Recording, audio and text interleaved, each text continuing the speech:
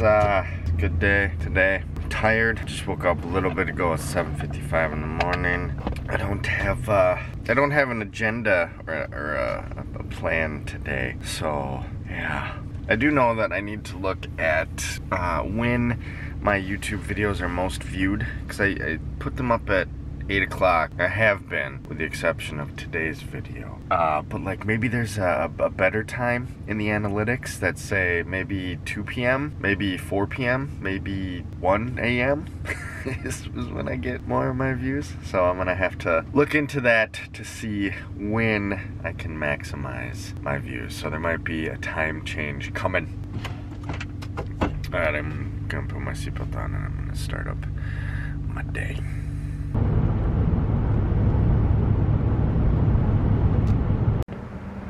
God damn it.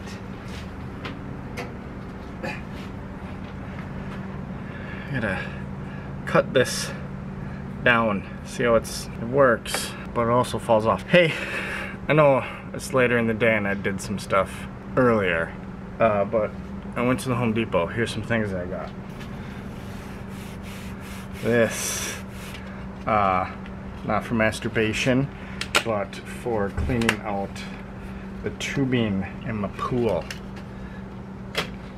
I had to do that today. Then I got this socket extension set for 1/4 inch because it was only 10 bucks. It was like a $5 or $6 savings. I was like, of course, I will probably need these at some point in my life. I already have this smaller one, but that one was like $8, $9 bucks for the smaller one. So I just rebought all of them. That's a win. I don't like Ryobi tools. I haven't had good luck with them, but their parts, I don't know. This is the first countersink thing that I've ever gotten, and I got it to use it for its intended purpose, which is to make screws look flush with wood, or I guess just wood in this instance. Then I got this.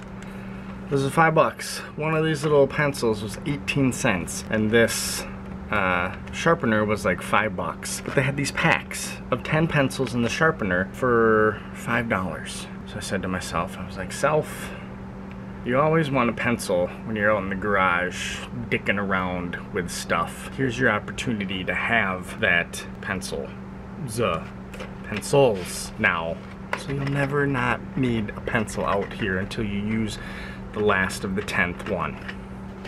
Then the last piece was definitely an impulse buy. I can use it, and I have uses for it, but it was more of an impulse buy. Boom! This axe. 1.25 pounds. This is light. This is good. I can use it to cut a tree down back here. I'm gonna use it to cut a tree down back here. The other thing is like this would be a perfect axe for zombies. Now they gotta get, you know, close quarters, you know, to hit them. You're talking within like 4 feet, but you could probably swing this all day and you wouldn't get that tired. Whereas with a bigger axe, sure, you got further reach with zombies, but you're not gonna be swinging that all day. This you're swinging it all day. Headshots too. You just on a zombie, game over. All right, so I gotta get to work.